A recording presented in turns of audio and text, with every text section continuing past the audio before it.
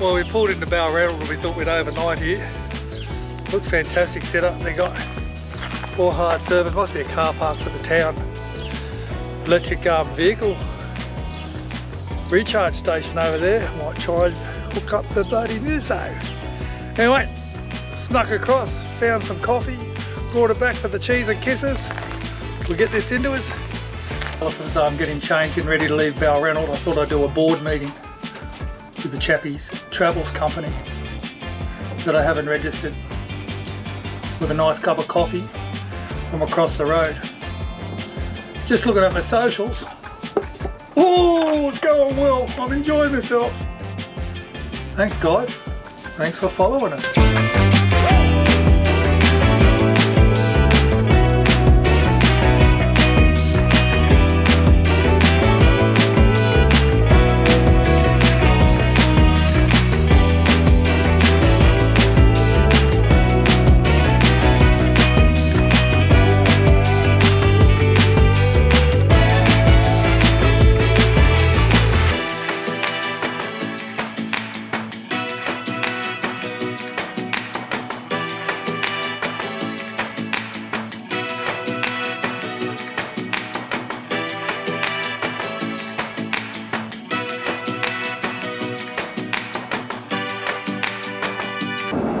Rightio, well we pulled into Hay, or South Hay actually. Yeah, found a great gem, didn't we? Absolutely, but drove around, they got the silo art going. Let me just turn the radio down. We pulled into South Hay, halfway to Leeton, and mate, what a beautiful little town, as you can see by the vision here, mate. Nice and trees, a lot of leafy. Drove around the back, a lot of war memorial stuff, which is unreal. What about the artwork on the silos? Yeah. So love-like. The town that went to war.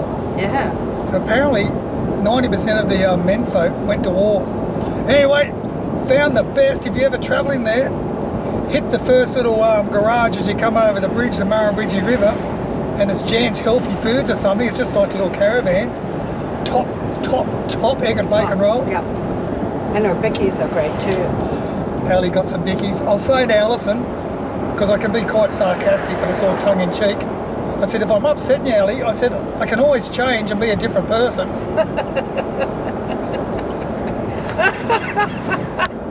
That's all I have to say. Catch you in Leeton. See you guys. Bye.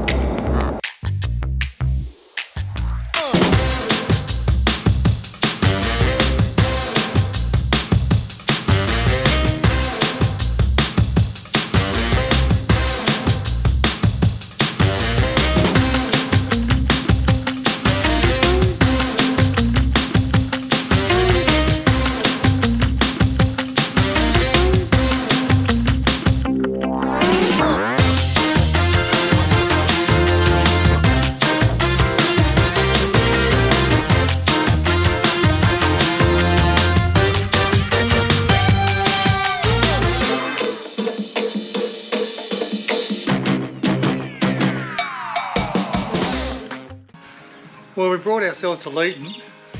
More personal reason, Jesus, 91 years ago my dad was born here. My grandfather had a war allotment. They were farms given to him from World War II.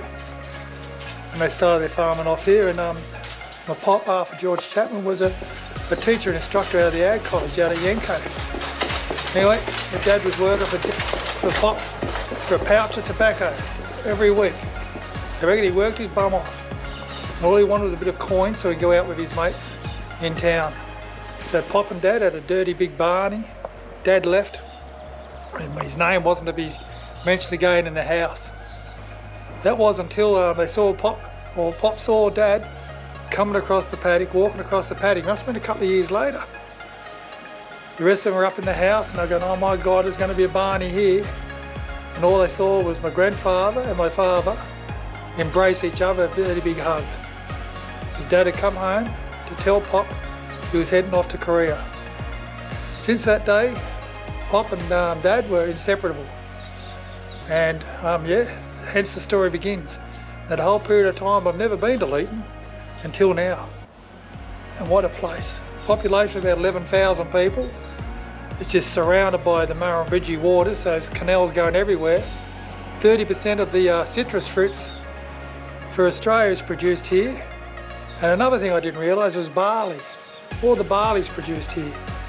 Mate, this place is rich with grapes, rich with citrus and rice. Great town, beautiful place. And here we are camped up at the showground. So I've said it before, if I'm not free camping, you'll get me into a showground. Loving this place, and yep, we're going to go for a walk around, check things out. Ali's going to hit the laundry before we head off to West Wylam. This place is just so green. So far some of the territory we've covered has been fantastic. And I've learned a lot myself. Just think, at 63 years of age you thought you knew a lot. But some of the country we've been pulling into is where you learn what's going on. And I'm embracing everything I know. Spoke to the grandkids on the phone today. They're pretty excited about seeing us in a week or two. And we're pretty excited about that too. Gotta love these trotters going around, eh? And that's another thing that Pop and Dad were totally involved with. Let's go hit the town.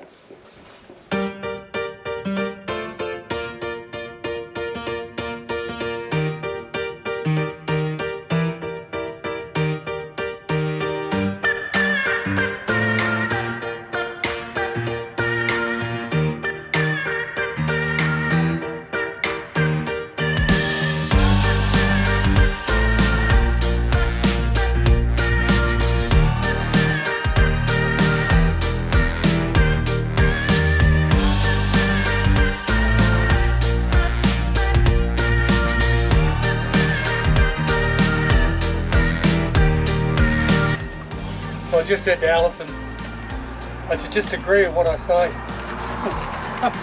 What else is new? Anyway, yeah, big day. Checked out all of Leeton and the surroundings. Did you know even on Corley started just down the road at Ballarn or whatever it is. Big racket, as you can see, yeah. Really? Yeah, that was interesting. So barley's one of their big crops, darling. All the irrigation. Absolutely beautiful place. We're talking about this is a place now for immigrants and refugees. And mate, they're doing it right. A big welcome sign as you come into town even, eh? Yep.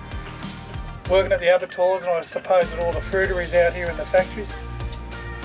But a beautiful place. Yeah, quite like Leeton. Got a good laundromat, girl. Actually, you could do a whole session on laundromats as you travel. I can. You thought you were going to do something like that. Which ones do you use or don't use? Yeah. So, we're heading out for a meal tonight. We're not eating at home. We're going to the local services club. And then tomorrow, we head off to West Wylam. Town with a population of under 2,000, which is cool. Free camp out there. Right. And go via Griffith. Got to check out Griffith.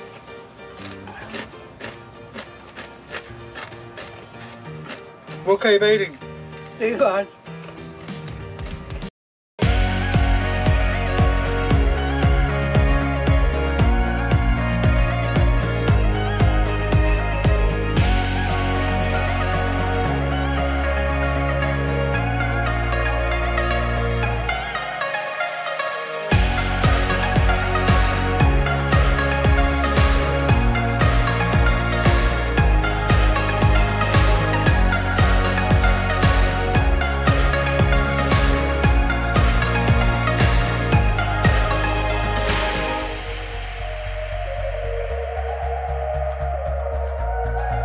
And there's my gorgeous girl walking in front of us.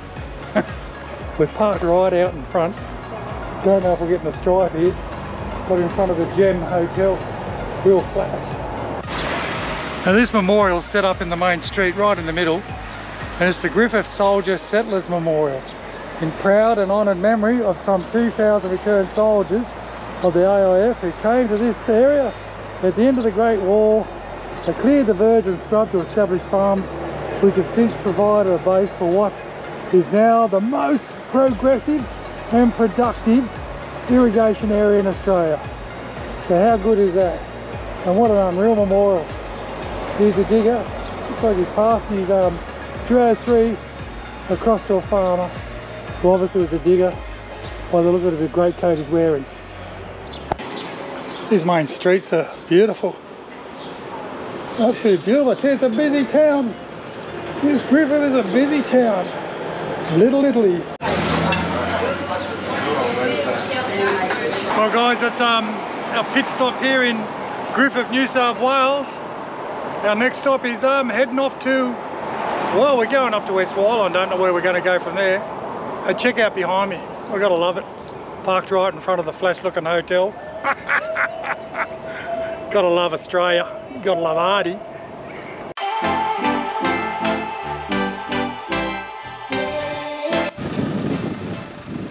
Well, I don't think I have to say too much, do I? Ballerella. This is where she kicked off. Yvonne Corley. One of the greatest tennis players Australia ever put foot to. Gotta love Ballerella. This is halfway between, oh, it's probably not halfway, probably a bit less, between Griffith and West Wyland.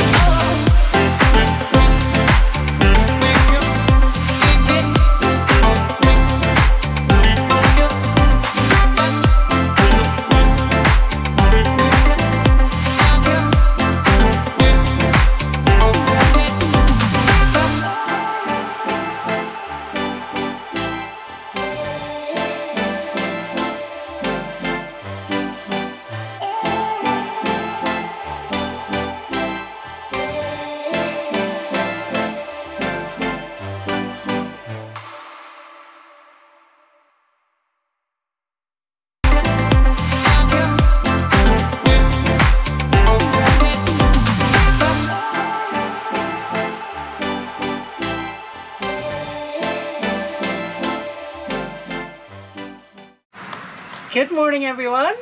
Well, we made it, baby girl. We did. We're in Orange to see the grandbabies. A couple of days early. We were going to stay at, well, I wasn't too sure we were going to stay at West Wyland, but we were certainly going to stay at Parks. But after talking to the grandkids on the phone, we missed them. So we thought we'd get to Orange straight away, as you can see by the video. Go off to their school final assemblies, whatever it is, and I unfortunately will miss that, but I'll be going to Sydney to catch up with my daughters and my other grandbabies. Great road trip, fantastic road trip all the way from fun. Yeah, down there all the way across here. Wow, we've got a beautiful country. We do, and it's so diverse. Honest to God, guys, if you get the chance, do it. You won't regret it, and every day is an adventure. Well, I won't say I hope you enjoyed it, because I know you bloody enjoyed it. I don't think I swore that much. But you see me bang my head at the beginning. Look, that was when we had an overnight one. But he's Frank Spencer. Yeah. Do you remember Frank Spencer? Oopsie. Anyway, I got a noodle now I put on that window so I don't bang my head. I don't think I've done anything else wrong. I've been pretty good. No more Franks. Yep, you've been good. But I'm sure there'll be a couple on the way.